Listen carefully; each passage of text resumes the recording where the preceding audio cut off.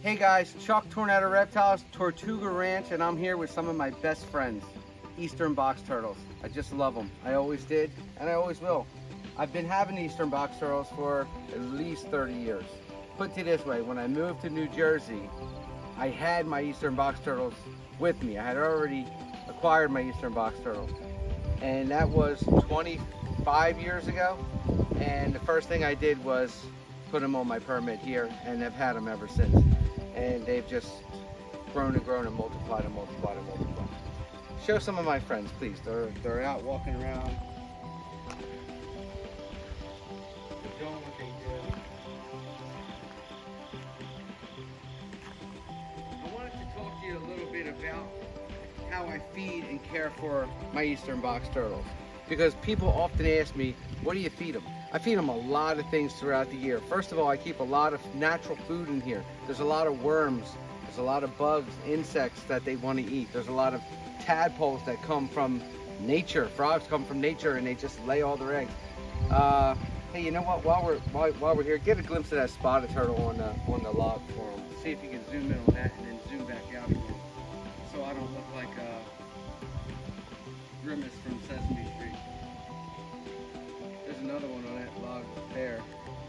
Anyway, come back to me. I'm gonna try not to. I have a habit of making these videos go way too long because I have, I guess, ADHD, and any little thing just catches my attention and I go to it. So I'm gonna try and stick.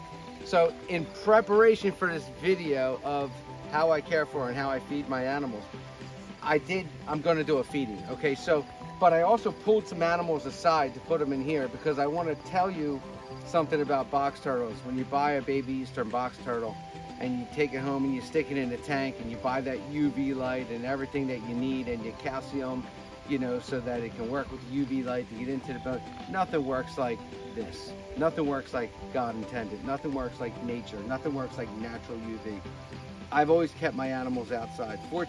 I've been fortunate enough to always have property that was big enough that I could always have turtle ponds and pens. Even when they were little, I raised them outside.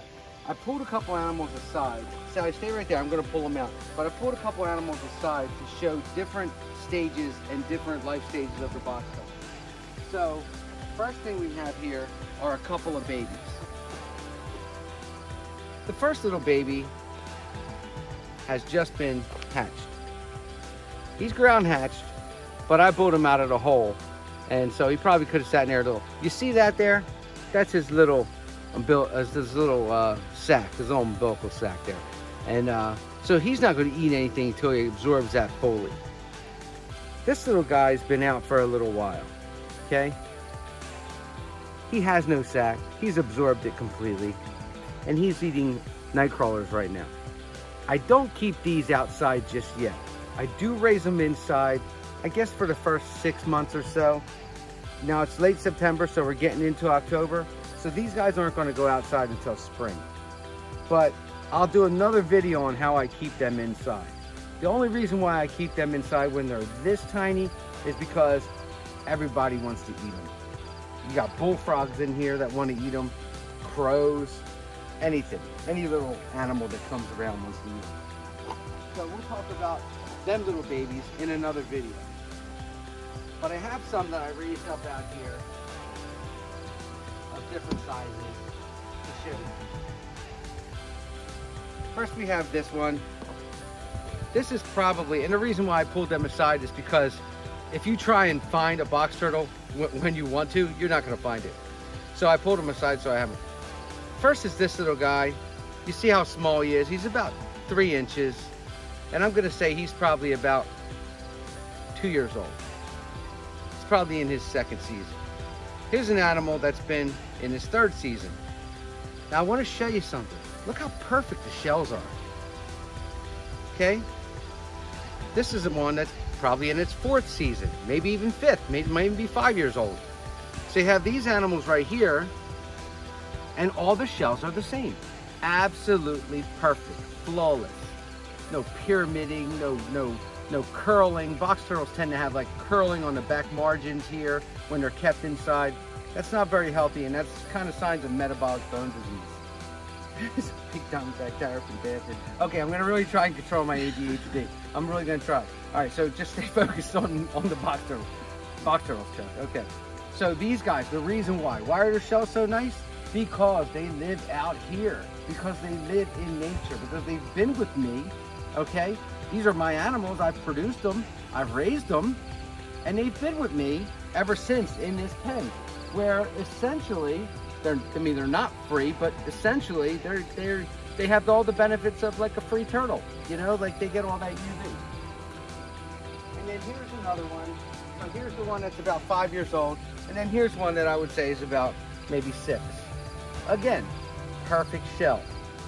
Perfect shell. They all tend to look kind of the same. I think they're from the same male.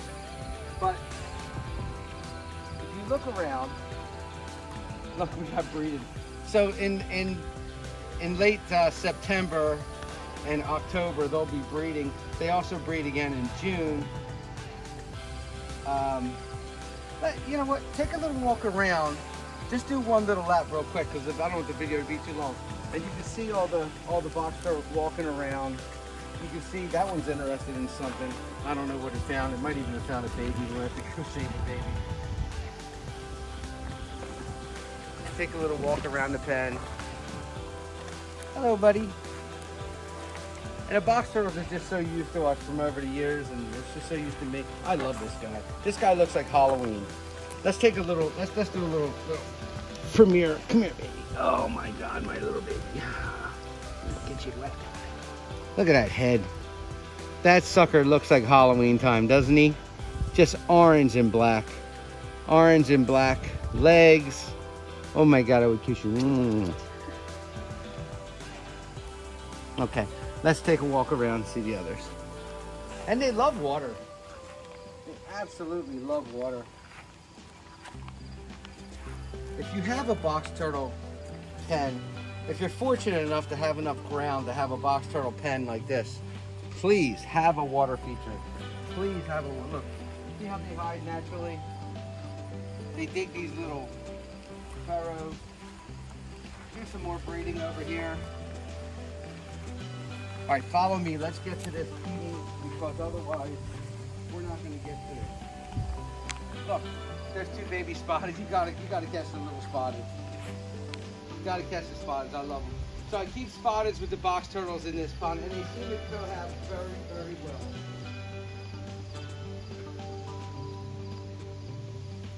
Okay. Come here, Sally. Stick with me for a second, Sally. Okay.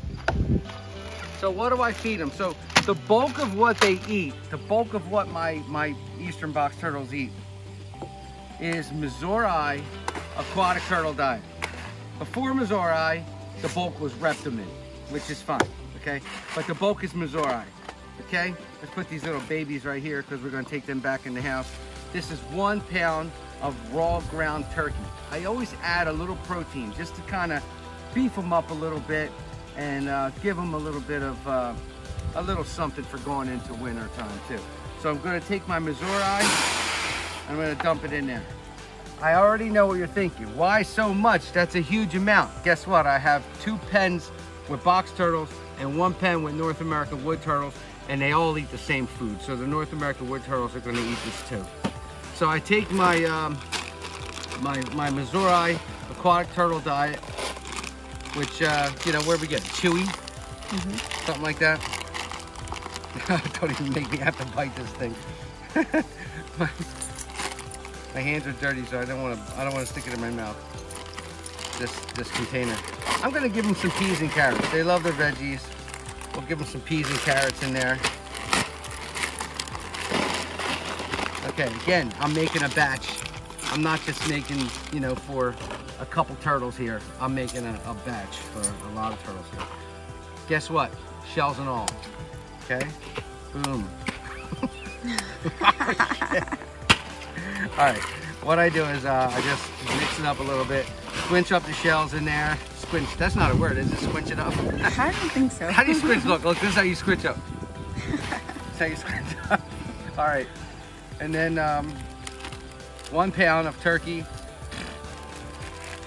Okay. I'm gonna put some Reptimin just because I just like it and I think they like it.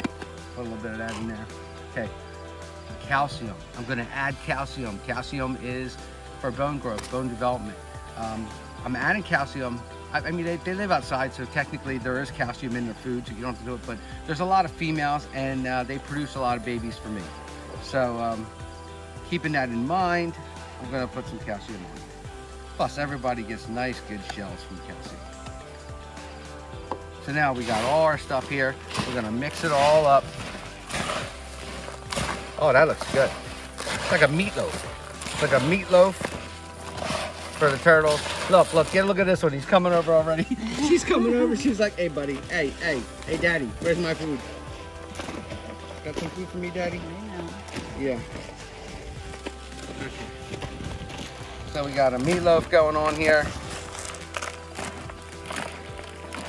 This actually smells good. It does. Let me see. What's it taste like? I don't think so. I think Sally, we'll go to Chiro Burrito. I don't think we're gonna eat this. But I think that the turtles are gonna love it. So now, all right, I don't want to be controversial here because some people feed on a plate. I don't. I just put the food down. So look, this is what I'm gonna do. I'm gonna put some food on the ground right there. Okay, and they're gonna come shortly. Well, they're not. Come here. Here, look.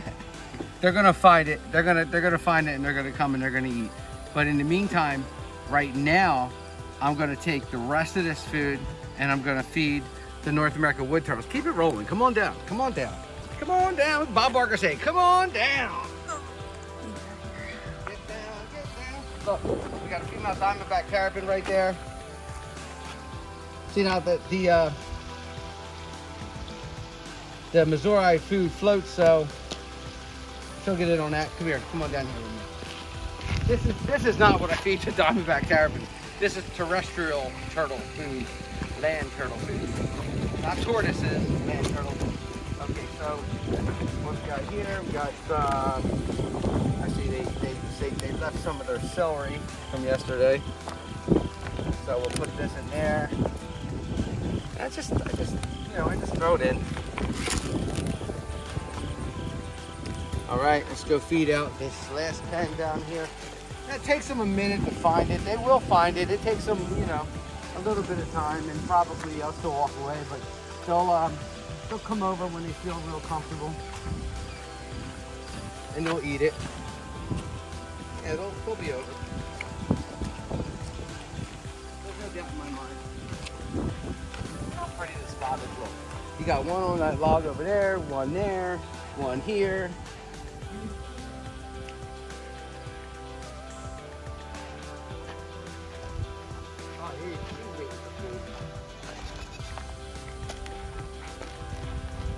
We got a nice big yellow female right there. Look at that yellow male walking away right there. He's so pretty.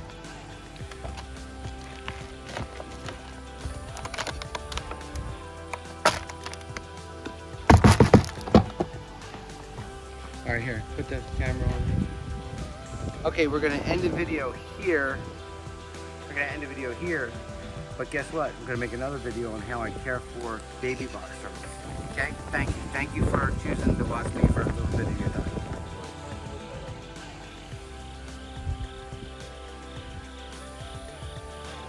The North American wood turtle that found the food. Oh yeah, the rest should be coming along shortly.